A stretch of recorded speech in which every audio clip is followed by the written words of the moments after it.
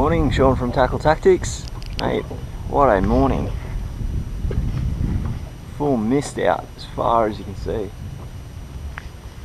Green marker over there.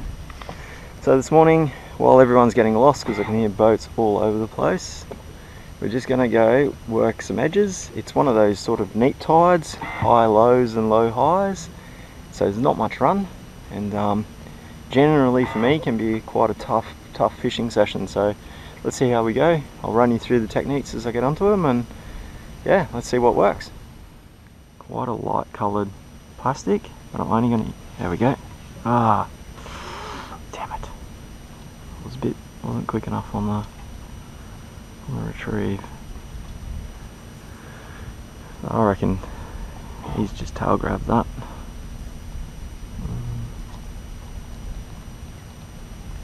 Nothing following it up. Righto. So yeah, as I was saying, I'm going to put a 4-inch diesel minnow in a green lantern on a 1/8 head with a 3/0. So you see it's about 2 meters. I'll just sort out my life for a second. Okay. Just a bit of sardine and pilchard never goes wrong. And the beauty of this sort of presentation is that matches the bait that I'm seeing up here pretty perfect. It's silvery belly, green on top, a lot of fleck. The 1/8 means it doesn't drop super fast, and I can kind of just twitch it over the weed banks. So it's still light line, light leader, so it's quite a heavy, quite a big plastic for really light gear, but it casts really well, you can see. Now I can kind of just, instead of having to get that real fast retrieve, like you can see there, we just drifted in. See how shallow this bank is here. We'll just get back out a bit. Not quite what I wanted. The tide got a hold of me. Yeah, so what I'm going to do is cast this around, try and keep it around this edge, just like a daydreaming baitfish, basically. And hopefully we get some attention out of it. I'm just giving it a little kick every now and then, just to pop it up. The idea is I'm trying to hang it up in the water column a little bit more, a little bit longer, to give, you know, a flathead or something like that just time to look at it and go, yep, I want that, rather than just ripping it straight past them. So hopefully we'll start getting some attention. Yeah, right, that. Oh, how's that? You couldn't ask for it was almost on cue. Yeah, I was like, how good is that? See, 4-inch diesel, lightly weighted. He's only, probably just go legal. There we go. How good's that? Oh no, he's definitely legal. Look at that. There you go. 4-inch diesel, getting it done. 3/0 pinned him nicely. Can't go wrong with that. There you go, people. No run, no fun. Nice big plastic, light weighted head. And that's dinner if you wanted it. This one's going back though. Yeah, so back on that edge now. So really shallow just there, quite deep, about 2 meters deep on this edge. I'm just going to come back out off it. Pretty much back to where we caught that fish, and we'll carry on. I don't know whether you can see, might be able to. You can see how it's got quite a slow presentation, slow fall, daydreaming baitfish presentation.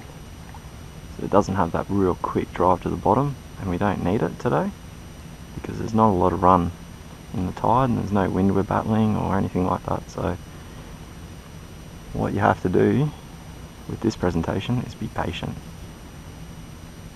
So once you get to that drop, give it the time to actually make it to the bottom. He came and ate that. Oh, are you kidding? There you go. Solid brim. 4-inch diesel. Look at that.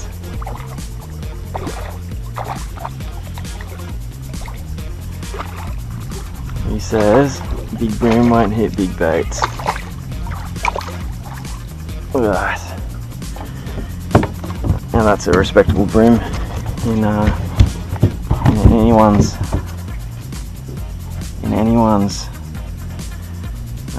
opinion. And he had no problem getting that 4-inch plastic in. He came back and actually walloped that a few times. So it goes to show this this low, neat tides, no run, no fun situation. Lighten your jig head, slow everything down, put a bit bigger presentation on and get them keen to hit it. Happy with that. Again, probably just missed the take on that, but as soon as it hit the water I was on. I think it's another brim actually. Flying like a brim. There you go. Another solid brim. Go the diesel. Go the 4-inch diesel.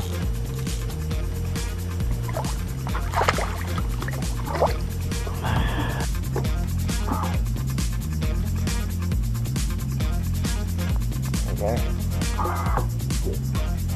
Look at that. Had no problem hitting it. Hooking up. It was probably 30 something centimeters. Can't go wrong with that. Happy days. 4-inch diesel, 1/8 jig head. How good's that? So what I'm going to do is actually have a bit of a wardrobe change. I'm liking the size of the presentation, but this fog's pretty overcast, so I'm actually going to change to something with a bit of UV in it. I'll show you. Purple Death is specifically a UV. It's got UV properties to it. So sometimes when the fish are, they're there but they're not biting as well as they could be, switching to that might be the go. So I'm not going to change my jig weight. I'm happy with my jig weight, which is 1/8. I'm happy with the size of the plastic. All I'm changing now is the colour. So I'll give you a quick demo on how I tend to rig them up. You sort of get a guesstimate. You can see that my 3/0 hook's going to come just out the back. So just make sure I don't run aground while I'm doing it. 3 in the middle, and then I'm going to bring it out about there. Feed it on. You can see come up short. So not many other plastics can claim this, but you can rig these a million times without breaking them. Z-Man are seriously the best, toughest plastic. It's pretty close, but I'm still not quite happy with how straight it is or it isn't. Of course, I'll be showing you, so let's get us back on course.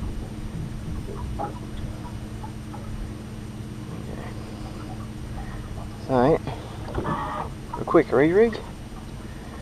That's not too bad. You can see,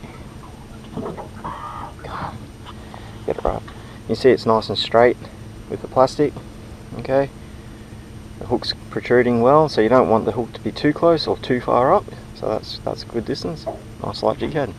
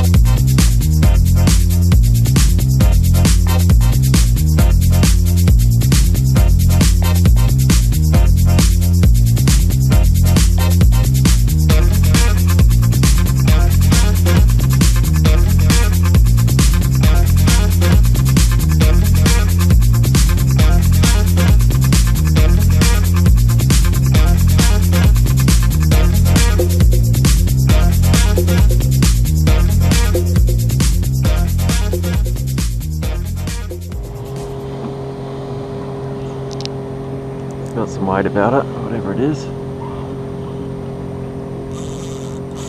Yeah, that's what we're chasing.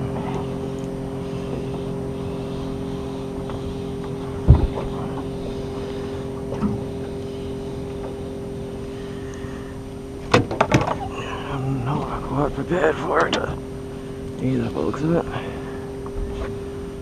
Oh, it's got some size. I think it's a good flatty. Oh no! No! Oh no! Oh.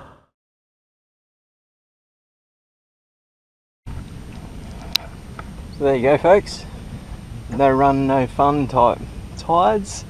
It's good to change up the plastic, change up your jig head. So, like I said earlier, go from a heavier jig head to a bit lighter.